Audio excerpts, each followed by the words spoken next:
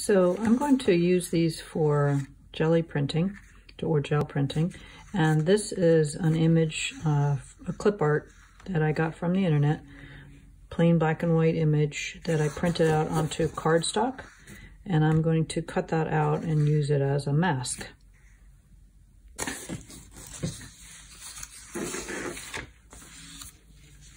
I'm using a really sharp Xacto knife. Make sure you change your blades frequently. Every time you start a new project, you should be using a new blade.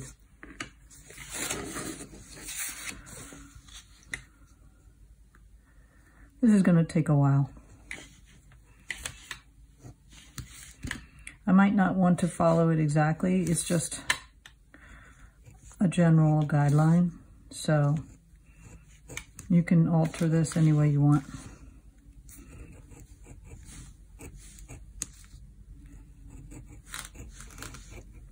I'm going to make it a little smoother so I don't have to pick up all the little jaggedy bits that are hard to cut out.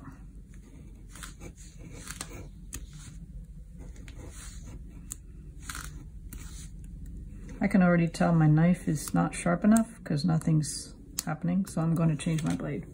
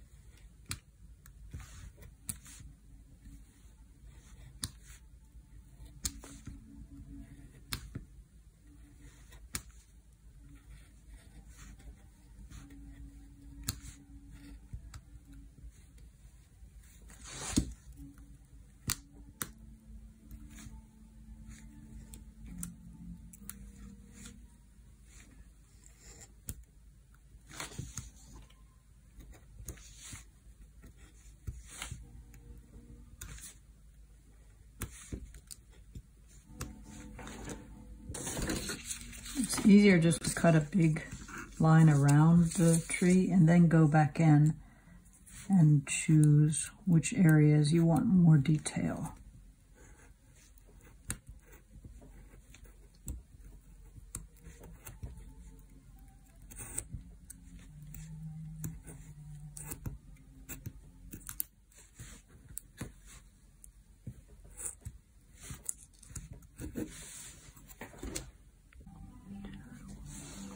Many hours later, just kidding, that took about a half hour.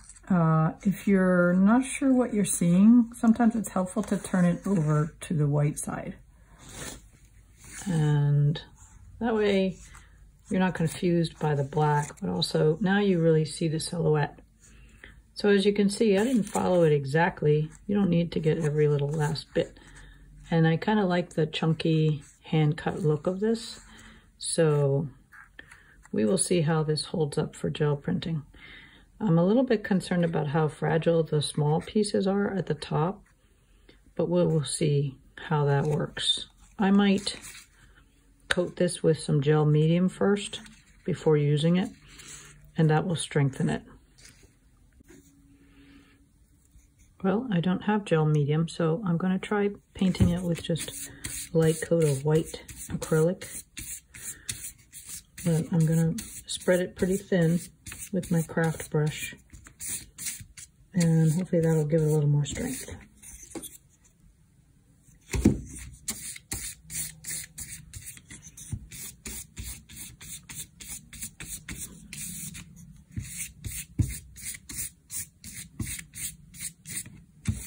And I don't want to paint it to my scrap paper here, so after you've painted it a little bit, let it dry on something else, like something raised. It's curving up a little bit, but that'll be okay. Okay, so here we are with some silver acrylic, and we can test out our mask that we made. And I'm just having fun here making textures using some ordinary household mesh. And we will use our mask here and see what happens. I'm using an old print that was kind of a light blue. I figure sometimes I'll practice on old prints because I've got a background ready. So I'm just seeing how this silver shows up on the blue. It's kind of nice. It's subtle. It's not really a finished thing, but I'm trying here a darker blue. And there I'm printing with a piece of crystal, some other household objects, cookie cutters, and seeing if I can add a little texture to the background, and then bringing back our mask again. And I'm printing on that light colored print to see what happens. Okay, so it's nice. You've got different layers there and some texture in the background. Might want to add a little more to that. Okay, here I'm trying another one. This is a different print. I'm trying various experiments. I made a dark blue print and I wanted to see, could I get some white back into it? So I'm actually trying to transfer some lighter color by applying the paint to the mask. You can roll paint onto your mask. It's working a little bit, but it was drying too fast. So I've added some medium or retarder to the paint. You can't see that, it's off screen, off camera, but that's what I'm trying to do here, just transfer some more white.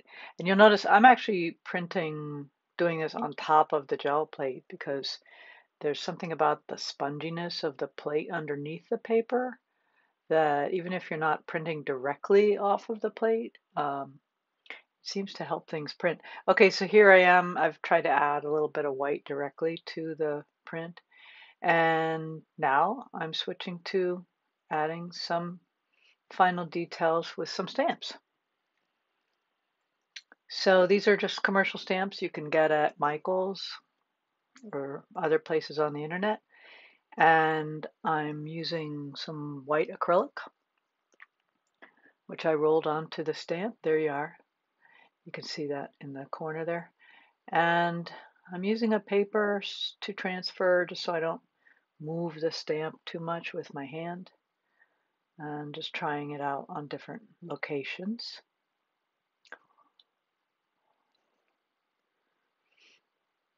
That's kind of interesting because then the trees sort of fade back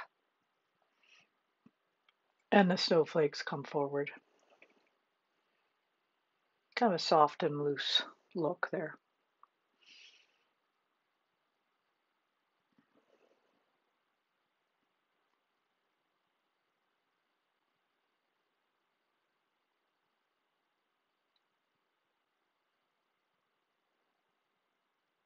Okay, that's nice. And then I'm trying some silver stamp pad. So using those same stamps, I'm now switching to a silver, kind of mixing the white and the silver. Not sure how visible that is, but in real life, you'll see a difference between the white and the silver. So that's kind of nice, gives it a little different dimension. So going back to the early print there, the blue-greenish one, now I decided to use just silver from the stamp pad and add some more kind of details. That's turning out pretty well.